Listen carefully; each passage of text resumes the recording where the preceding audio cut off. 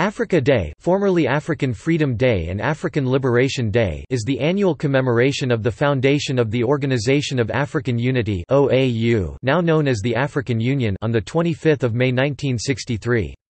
It is celebrated in various countries on the African continent, as well as around the world. Topic: Background.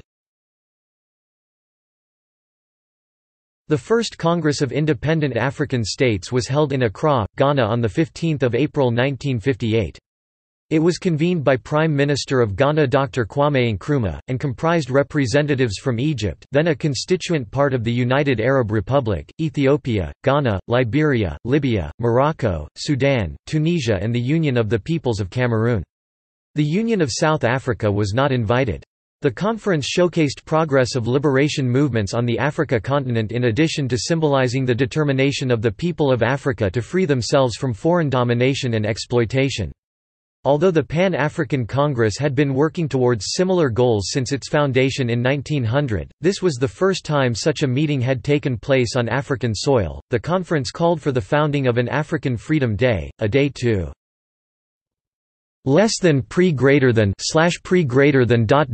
mark each year the onward progress of the liberation movement, and to symbolize the determination of the people of Africa to free themselves from foreign domination and exploitation.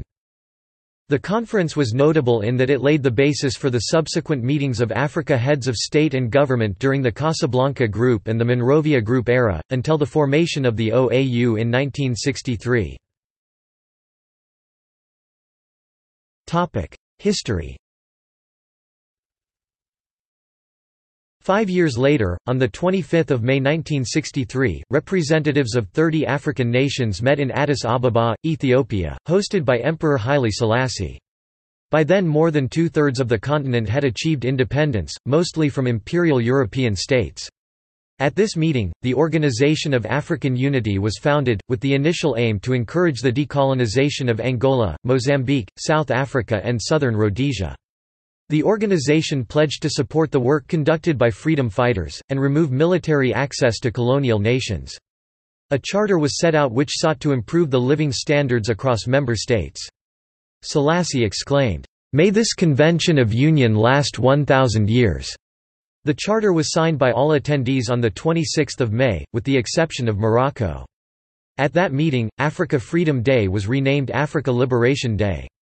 In 2002, the OAU was replaced by the African Union. However, the renamed celebration of Africa Day continued to be celebrated on 25 May in respect to the formation of the OAU. Contemporary celebrations. Africa Day continues to be celebrated both in Africa and around the world, mostly on 25 May, although in some cases these periods of celebrations can be stretched out over a period of days or weeks. Themes are set for each year's Africa Day, with 2015's being the Year of Women's Empowerment and Development towards Africa's Agenda 2063.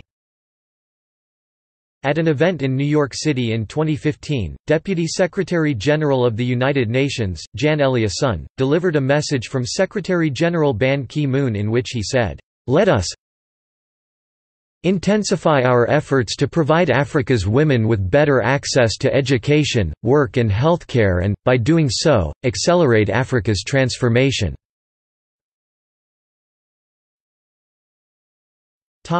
References. External links. Africa Day African Union website. Grayson, Taylor. Videos from Africa Day 2014 in Limerick. Today.ie. Archived from the original on 27 May 2014.